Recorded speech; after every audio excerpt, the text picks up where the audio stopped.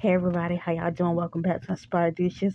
I know it's been a while, y'all, so but today I'm coming to you with something very simple. Now, Wendy's got a new um drink. It's called Frosted. I think Frosty-ccino. It's with ice cream and coffee. I didn't taste it yet, but I seen reviews.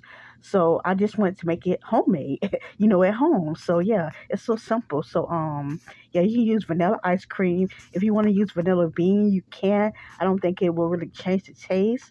And I'm also gonna be using hazelnut creamer.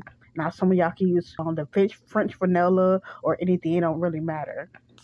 But yeah, I like that taste. Also, too, this is the packet I will be using for my coffee. It comes the packet I showed you earlier with the one that's pretty much inside of that box that I showed you. It's only $1. You can get it pretty much from any store, Walmart, from Family Dollar, anywhere. And yeah, that's optional, but I have whipped cream as well.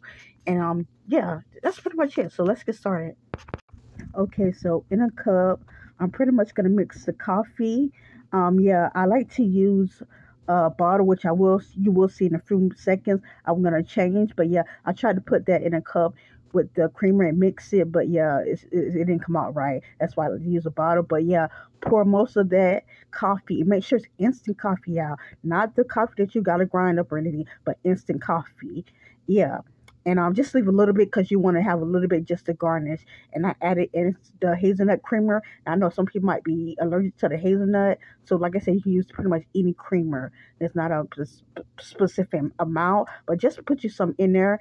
And yeah, as you will see, I'm mixing it, and yeah, it didn't. Yeah, you see, I'm trying to mix it, and it still ain't really like come together. So yeah, that's pretty much why I'm gonna switch into a bottle and pour everything into the bottle and shake it up.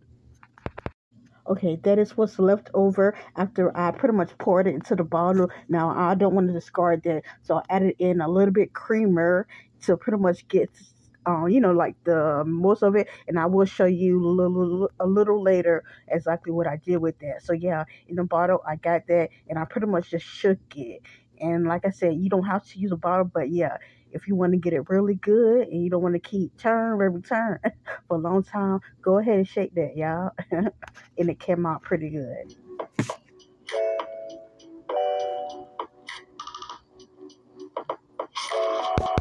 Now you see a little bit pieces left, but yeah, most of all it's pretty much incorporated. So now yeah, you see how the cup it got like little residue. Yeah, we don't let it go to waste at all. So what I'm gonna do, I'm gonna take the ice cream now, and you can't really see as much, but I'm going to pour, well, not pour, but I'm gonna put some ice cream pretty much in the cup, and then I'm gonna stir it around so the ice cream can incorporate with the coffee, so the coffee gets some of the ice cream as well.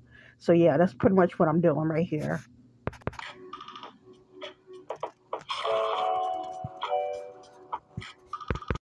Okay, so I put a little bit of ice cream in there, and you pretty much see how it's incorporated.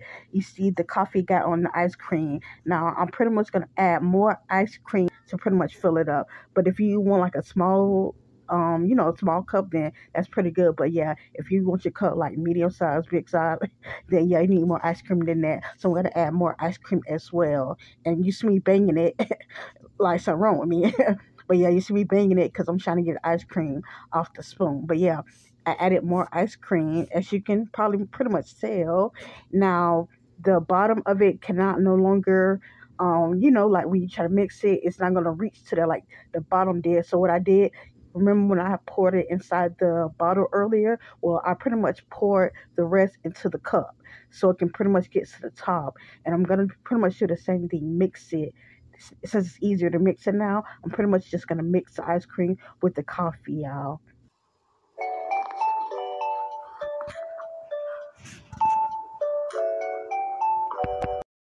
All right, so now we're pretty much ready to assemble.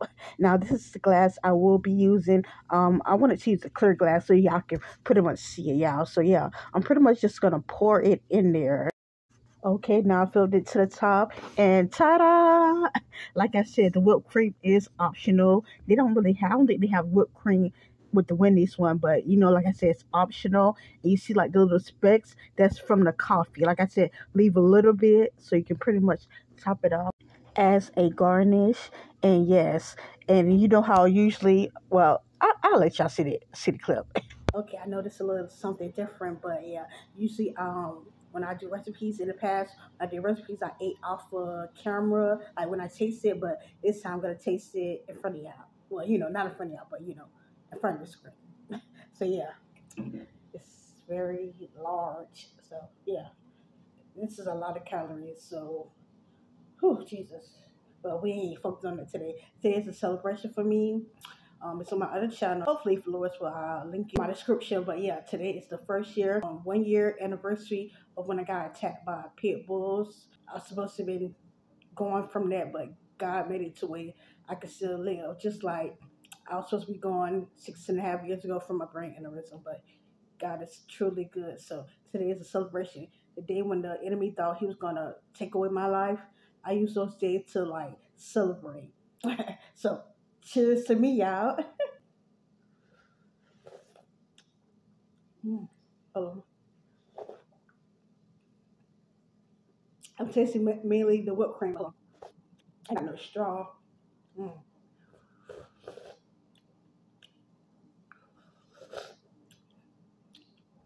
Now I don't know how it tastes at Wendy's or what's that, Frosty-ccino, or whatever you want to call it.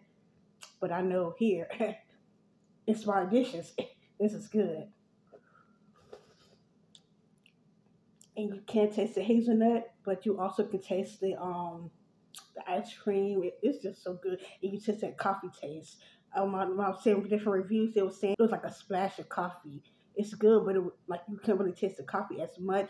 But yeah, when you make your own, you can taste all that coffee, and this is exactly what. This is so good, y'all. So I'm about to enjoy this off camera, y'all. So stay tuned. Y'all have a blessed day.